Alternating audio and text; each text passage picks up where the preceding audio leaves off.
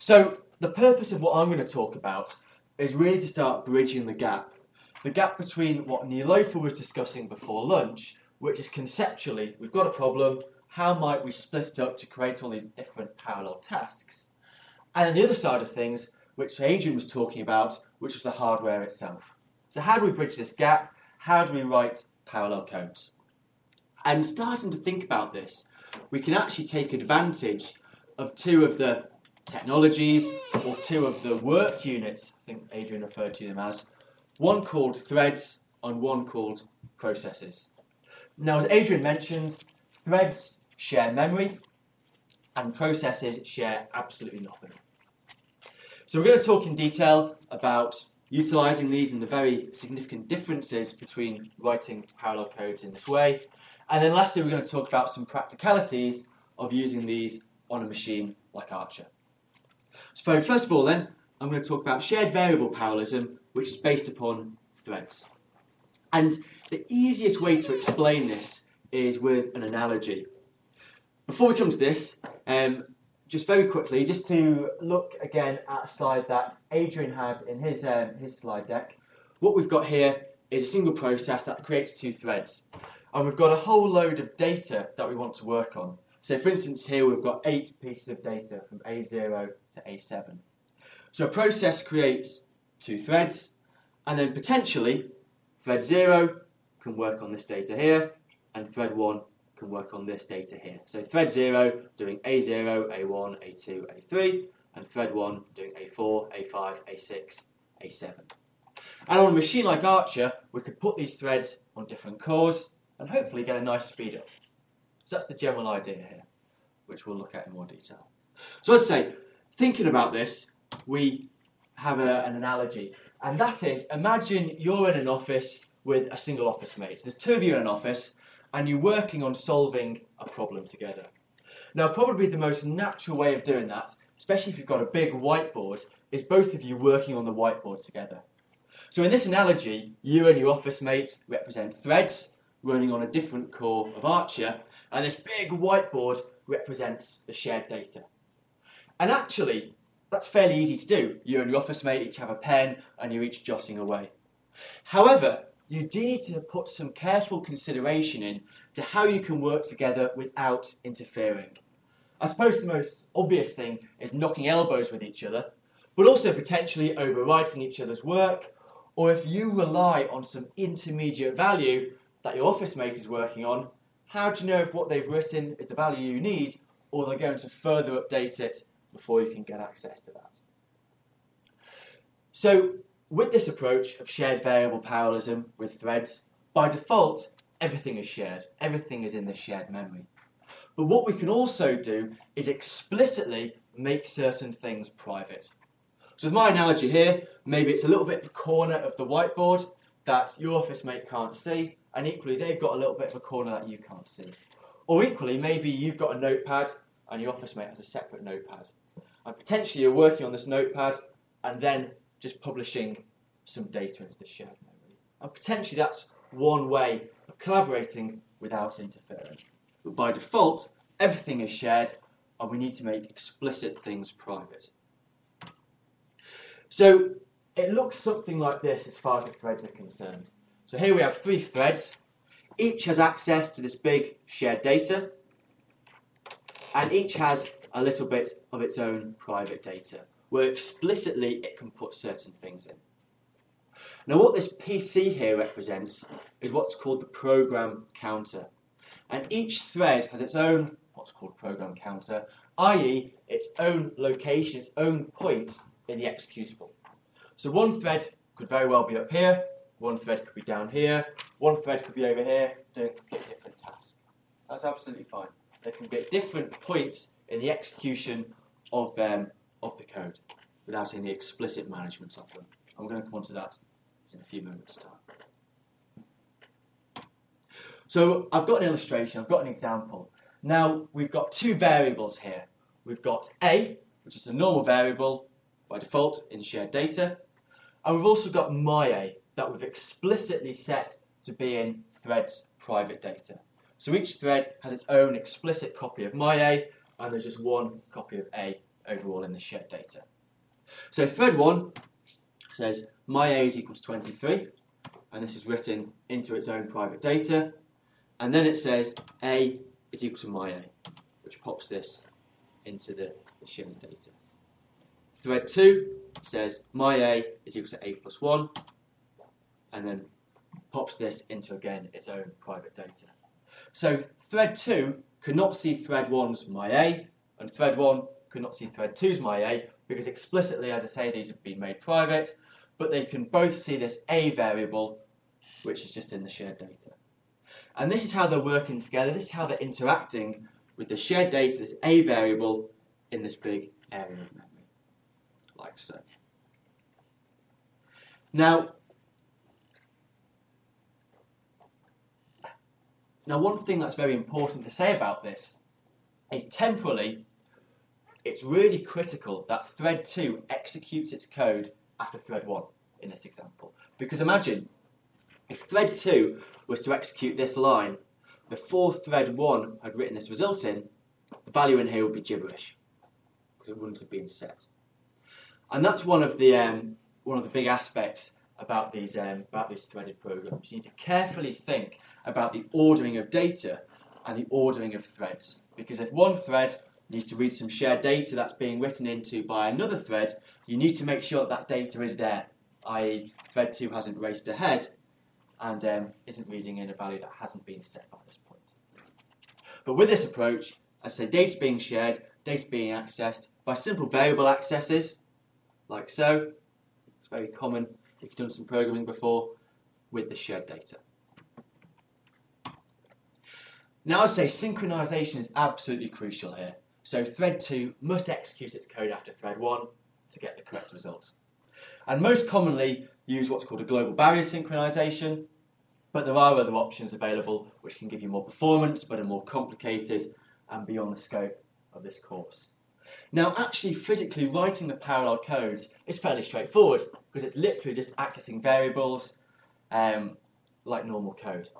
However, getting the correct results can often require much more thinking because you've got these ordering constraints, because you've got to make sure that these threads are not conflicting with the shared data. And one of the challenges can be that you might write a code, it might not be quite correct, maybe there's this conflict you haven't realised, it doesn't produce an error, it just runs, but the output it produces is wrong. Or alternatively, especially with more complicated codes, especially when you optimise them further, 9 times out of 10 it works absolutely fine. But there's some edge case that 1 times out of 10, this thread is slightly further ahead for some reason, and you get an error, as in the data's incorrect. And then you've got to scratch your head and try and figure out what you've not put in, what safety you haven't put in, what locking you haven't put in to account for this edge case. So from my own personal experience, as I say, I can tell you that sometimes this can be quite a headache. You've got code that works, but this very small number of times you're getting incorrect results because of something you haven't realised or haven't addressed in terms of the safety. So I've got a specific example here. Now what we have are 8 numbers and we want to add them together with 2 threads. So in our shared data area, everything by default is shared, remember, we have my array A with all these starting numbers and then the final result that we're going to eventually write into. Now each thread explicitly makes a number of variables private, i.e. has its own private copy of a number of variables. Firstly, a loop counter, secondly, where to start from in this array, thirdly, where to stop, and lastly, its own local sum. So what will happen here is thread 1 would start at element 0 and loop to element 3. Thread 1 would start from element 4 and loop to element 7, each updating their own private value of my A sum. Now once they've done that, what we need to be really careful of is when we write to this shared A sum at the end, that this is done by one thread at a time. And the reason for that is if both threads were to write their value of my A sum at the same point, the bits that make up the number could very easily conflict, and again we'd get gibberish. So this is what's called the critical region. And the reason we call it a critical region is it's critically important that only one thread is in here at any one time, i.e. thread 0 and then thread 1. And in this code, it could be in any order, so it could be thread 1 and then thread 0. But we want to make sure in this critical region, we've only got one thread at a time, right into this value. And, I mean, generally speaking, what we want to do is try and minimise the size of these critical regions so each thread can be running concurrently for as much as possible. And then the critical regions to be as small as possible in order to maximise our parallelism. And if you've done some threaded programming before, you might recognise a term such as mutex. That's a very common approach, a very common way of protecting access to these critical regions. So in terms of the hardware, and Adrian's talked about this already a little bit in his talk earlier on, to support shared variable parallelism, to support threaded parallelism, what we need to have is one shared memory area. So the process is connected to one shared memory area. And in our example with Archer, that is a node. So we've got two processors in a node, each with 12 cores, connected to this shared memory. It's also important as well, and again, Adrian talked about this a little bit earlier on, that there's a single operating system managing this, because the operating system manages the threads and manages how the threads are working. So in order to adopt this approach, you need to be within the single memory area, within the single operating system, which is a node of Archer. As I say, Adrian mentioned this earlier on before. So what happens is, as users, we create a whole load of threads and then hand them off to the operating system, and ask the operating system to then map them to cores and then execute. Now, Adrian again mentioned earlier on, stole my thunder, that HPC machines are quite significantly different than laptops, or maybe a desktop, or maybe even a web server. In terms of, with these more general machines, what the computer expects, what the operating system expects, is for a whole load of stuff to be running, and really for performance not to be the primary consideration. Instead, for this interaction and this interactive response. So with this more general hardware, what the operating system would generally do is you get these threads, 1 to 8, and it would send them wherever it likes, wherever it thinks is best, like so. And in these general operating systems, in general computing, you actually have very little control about this placement, because the operating system thinks it knows best and is doing what it thinks is going to work best for you and for this general computing. Also in these systems, what they do, so general computing systems like a laptop or like a desktop, is threads can be moved around, like so. So a thread can be running and then it can be moved onto a different computing core. Now, in HPC, we don't want either of these. In HPC, what we want is one thread per core, and ideally to map that if we can. And also, we don't want threads to be moved.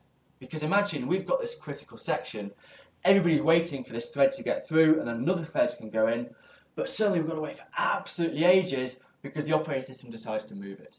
We don't want that. So, as Adrian was talking about, there's specific modifications, specific updates to the operating system that are made for HPC machines to better suit our needs. So this is really what I was just saying. Threads actually existed well before parallel computers, existed for concurrency. So if you do, if you do online banking, for instance, the banking server will have a whole load of threads that is then honouring all these different people in the world that's doing their online banking with them. And these threads are scheduled in with a bit of processor time and then deselected. Again, another one scheduled in and deselected as they're needed. In HPC, completely different. Instead, we want one thread per core, and we want that thread to run all the time for the entire job. So we don't want that thread to be selected in and selected out. We want it just to be running constantly on that core. So what the operating system tends to do, again, has been mentioned, it allows you to have much more control about where threads are placed, and it also stops them from moving around as well. So, as we said, threading can only operate within a single node of Archer. So 24 cores, because you need this single memory area, you need this single operating system. And in terms of the different patterns, the different ways in which your problem can be split up that Nilofer was talking about, this tends to map really quite well to loop-based parallelism, that she showed you earlier on, and also some simple geometric decomposition. And with the image sharpening example, we had an OpenMP version which is threading implemented. So it's a version of that which uses threading. But it won't scale beyond a single node of Archer because we need to be in this shared memory space. So this supports simple parallelism by using either simple parallel codes, or alternatively what we can do is we could have a load of nodes per Archer, but each node running a process with a whole load of threads that's independent from any other node. And I'll give you a concrete example of that.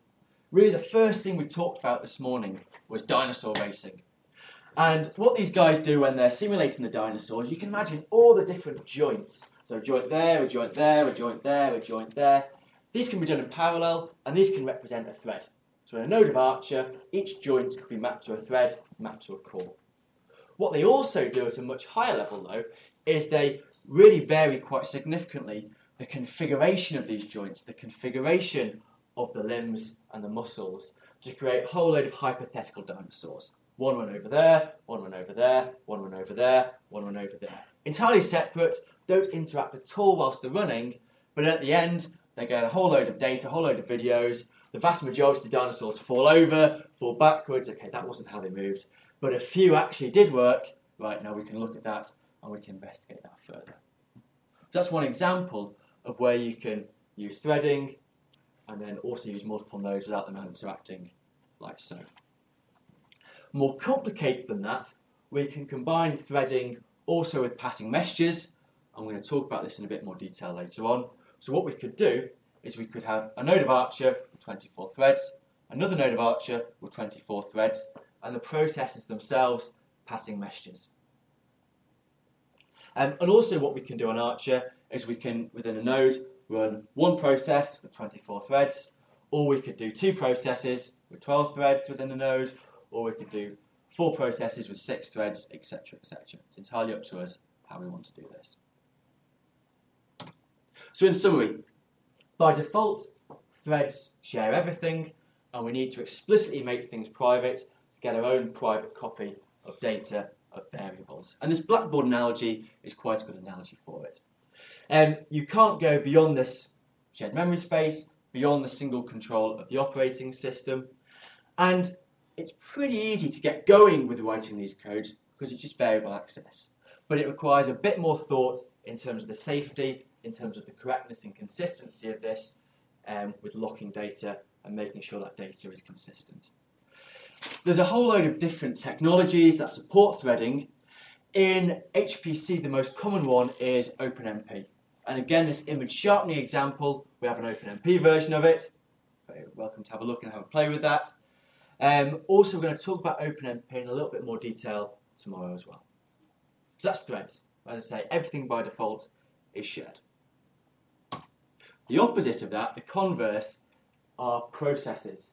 And as Adrian has said, processes share nothing. They're ring-fenced and they can't share any memory at all. So in order for processes to work together and communicate, we need to pass explicit messages between them instead. So again, I'm going to go back to my analogy of a whiteboard. So instead of being in a two-person office, we're in a single-person office. And you're collaborating either with somebody next door, somebody further down the corridor, somebody in the next building, maybe in a different city or even a different country. And you've each got your own whiteboard, which represents your own distributed memory, but there's no way that the other person can see that. So instead, to share data, to share variables, to share values, what you need to do is pass explicit messages from yourself to this other person, potentially by the telephone. That's probably a good analogy for this. Picking up the phone and phoning them and telling them a number. So it's a very different way of looking at this. So again, I've got an example of this. So now the memory areas are completely distinct, potentially on different nodes of Archer. and we say on process 1, A is equal to 23, and this gets written into here.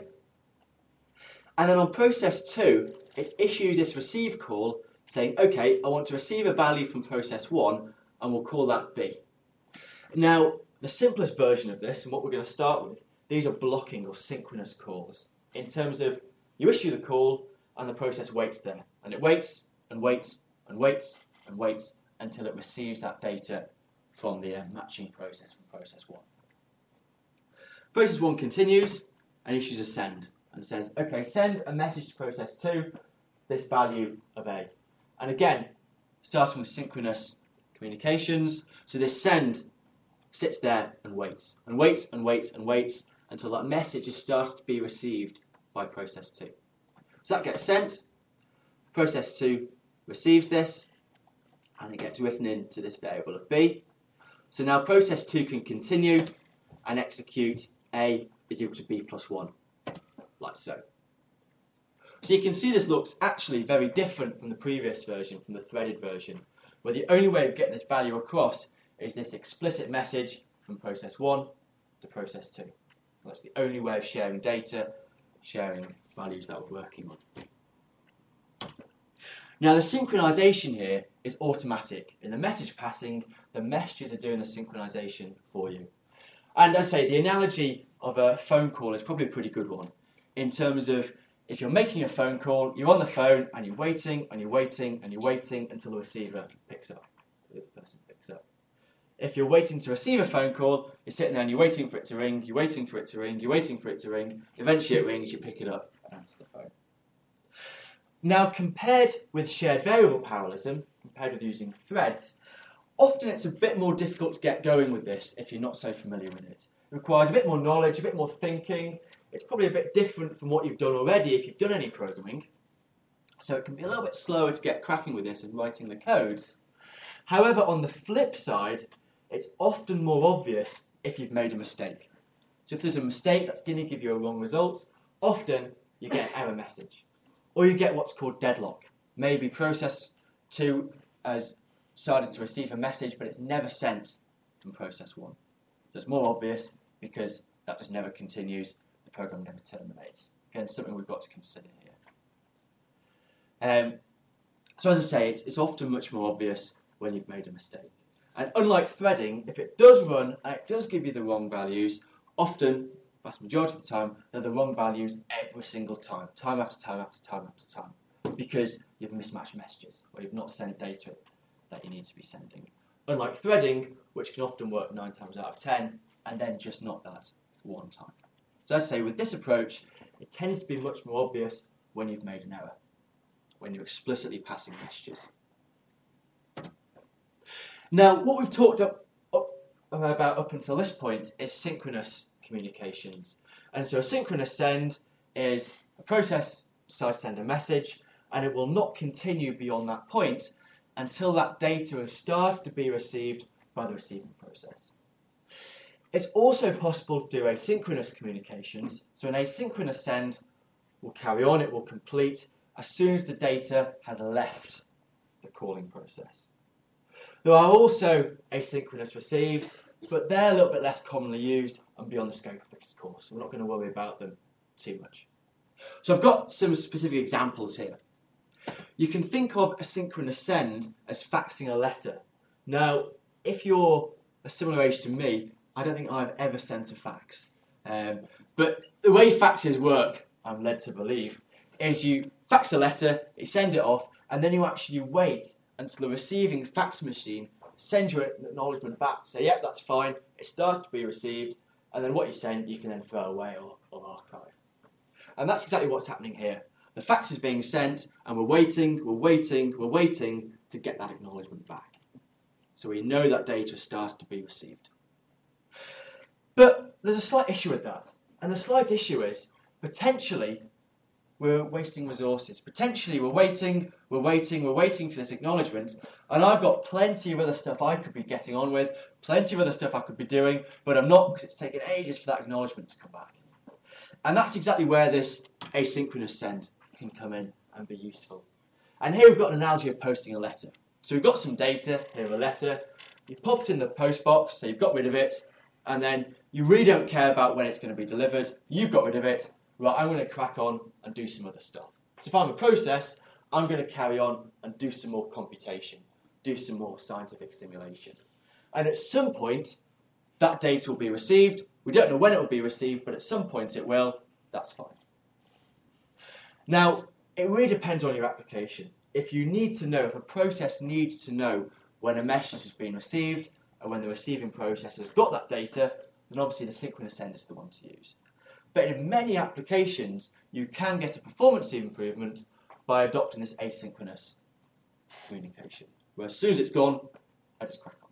I don't really care. So what we've been talking about with this message passing up until this point are point-to-point communications. So we've got two processes, one sender, one receiver. And this is the simplest form of message passing. And this relies on having a send and having a receive. And if we don't have these matching calls, then we'll have deadlock. I suppose there's a close analogy here to sending a personal email. So you've got a friend or somebody you're collaborating with, you just send them an email. So you're passing a message from yourself to them. But if we think about sending emails, often we don't just send them to one person, we might send them to a whole load of other people as well. So maybe we collaborate with a number of people. Or maybe we send them to everybody in the building or everybody in the department. And it's exactly the same idea with message passing. As well as point-to-point communications, we also have collective communications. And these are messages being passed between more than two processes. And actually, we've already seen this. We've already seen this in the image sharpening example, where what I called a master process read the image in and then broadcast this out to every other process. This is an illustration of a collective communication because it's involving a whole load of processes. Now, what we could have done instead is a very large number of individual point-to-point communications. So the master could have gone, right, I'm going to send you a message, I'm going to send you a message, I'm going to send you a message, I'm going to send you a message, I'm going to send you a message. This data to each of these individually. But the reason we don't do that, the reason we have these explicit collective communication calls, is because manufacturers like Cray really heavily optimize these in the hardware. So using these collective communication calls directly, and you'll see these in the examples, we'll talk about them in a bit more detail tomorrow. Certainly those of you on the MPI course will see this in lots and lots of detail later on in the week. You get much more performance rather than using many, many individual point-to-point communications. So, broadcast, as I've talked about, it's like having one person sending a message to everybody else, or one process sending a message to everybody else. And here we've got the master process, or often terminology-wise we call it the root. And what it's doing is it's broadcasting this value to every other process. And in this example here, we've just got one value, but it can be any number of values. And with our image sharpening example, it was a whole load, massive number of values which made up the image that we're broadcasting across. What this does, though, is naturally when you start thinking about this, and you start thinking about parallelism, it raises a question in my mind. So the way we've written the image sharpening example, to keep it simple, because we have these large number of neighbours that we're working with, a broadcast is probably the right thing to use. It's probably quite natural to use. However, bear in mind, each process is only working on a subset of the data. And so, in many applications, sending all the data over, and it might not need all of it, it might only need a little bit, it's probably quite wasteful. In terms of maybe you're saturating the network's really busy with all this extra data, all the data going to each process, where potentially in many applications, many codes, each process only works on a small subset and only needs that small subset of data to work with. So as well as a broadcast, another form of collective communication is what's called a scatter. And what we have here is the root, or the master, has a whole load of data, and this is then scattered out amongst the processes. So for instance here, the first value, value 0, is sent to this one. The second value, value 1, is sent to this one. 2 remains here, 3 to this one, 4 to this one, 5 to this one. And if we had 12 values of data, the first 2 values go here, the second two values here, second two values here, next two values here, etc.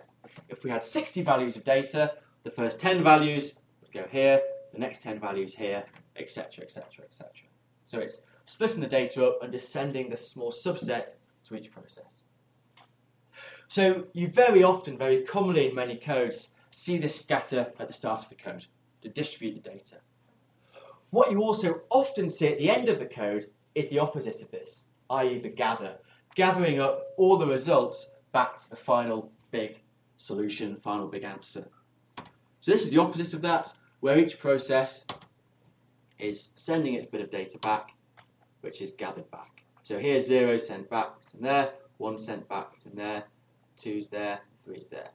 And for instance, if each process had 10 values of data, they'd write them back to the first 10 values from this one, the next 10 values from this one, the next 10 values from this one, the next 10 values from this one, etc., etc., etc. So as I say, that pattern of scatter at the start, do computation, gather at the end, is really quite a familiar pattern you can often see in many message passing codes. The last form of collective communication to talk about then is this idea of a reduction. So every process has a value, has its own local value, and we want to reduce these to produce one global value with some operator. So for instance here, we've got 5 people voting on whether to strike. So each has a local value, yes or no, and then this gets reduced to the final answer, whether to strike or not. And in our field of HPC, in message passing, what we'll often have is operations do global sums, sum all the values up, do global product to multiply the values up, to find a global maximum, global minimum from all the processes, and a number of others as well. These are the very common ones there. So here, each process is sending the root or sending the master its own value, and the operator we're using is the sum. So the 15 result value here is the result of all the individual values added together. And I've talked very briefly about weather, which is an area I currently work with. Potentially, maybe each process is looking at some clouds and has figured out locally for its own bit of the weather, the highest point of the cloud, and then it's bringing all these values together with the maximum operator to figure out the global maximum height of the cloud, how high the cloud goes up to, potentially, in the entire system.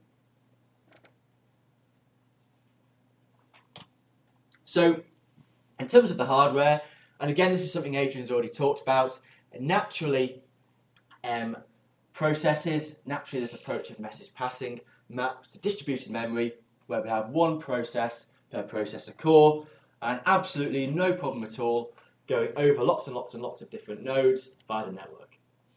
That's absolutely no problem at all, and probably quite a few of you have already run some of these examples, some of these MPI examples on multiple nodes. Works really well with that.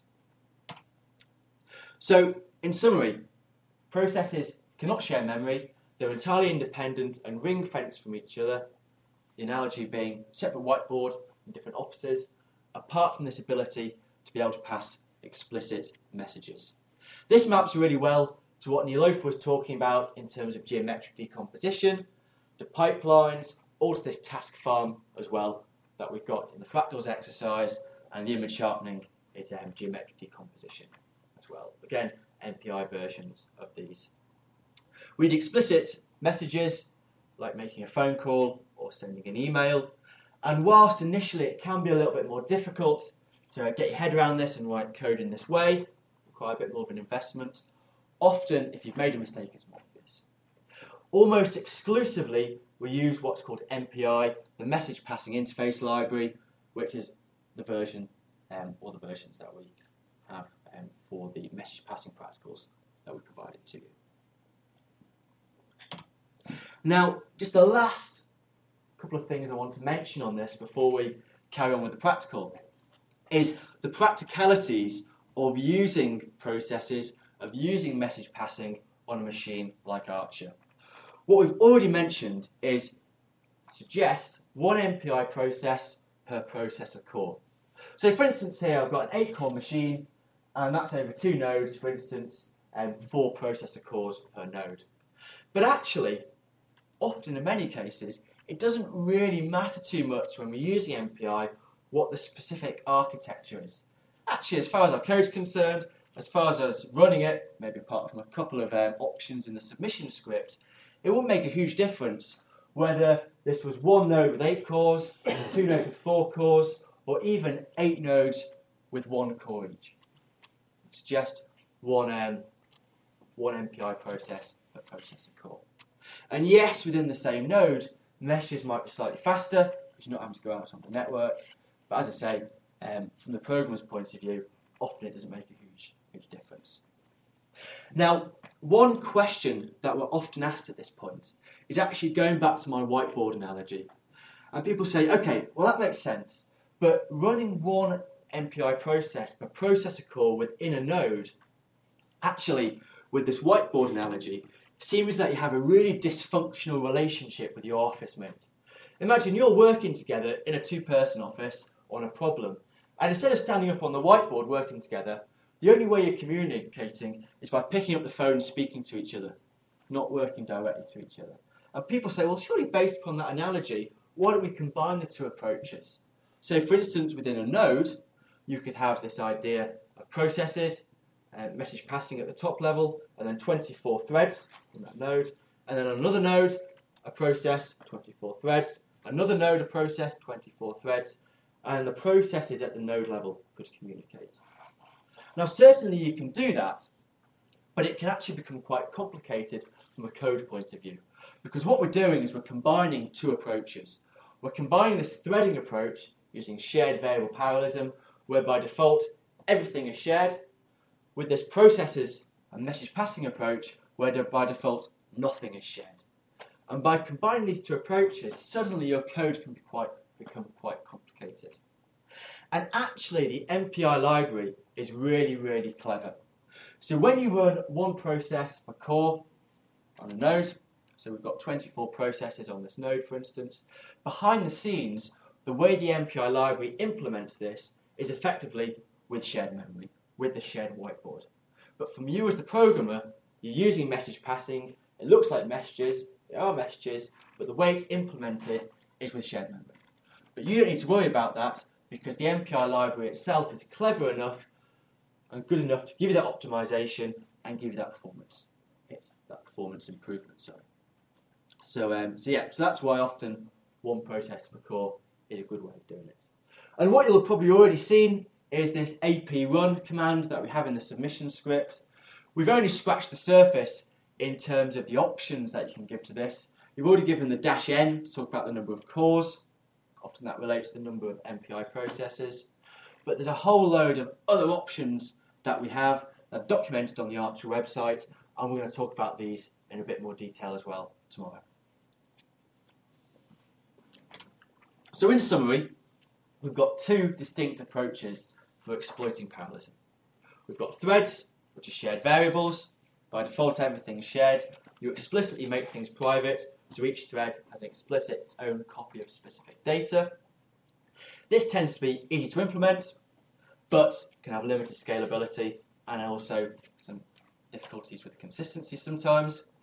The other approach is processes, which have nothing to do with each other as far as memory is concerned, and the only way they can interact is with messages. Now the big benefit for these is they can run over many nodes. Can be a bit harder to implement initially, especially if you're not used to it, but it can give you much better scalability, and also if you made a mistake, often it's more obvious. OpenMP is very common in HPC with shared variable parallelism, and MPI with processes with this distributed memory. And that's why all the examples are in MPI or OpenMP. And certainly for those of you who are here at the end of the week, Wednesday, Thursday, Friday, we'll be talking about MPI in lots and lots of detail then, the technicalities of it. For any of you that aren't here towards the end of the week or want to find out more about OpenMP, we're going to briefly talk about it tomorrow. There's also loads and loads of information on the Archer website, and feel free to grab us and we can point you to that, and you can have a look at that. As well as us teaching an explicit course on OpenMP as well, slightly later on in the summer. That's also very popular.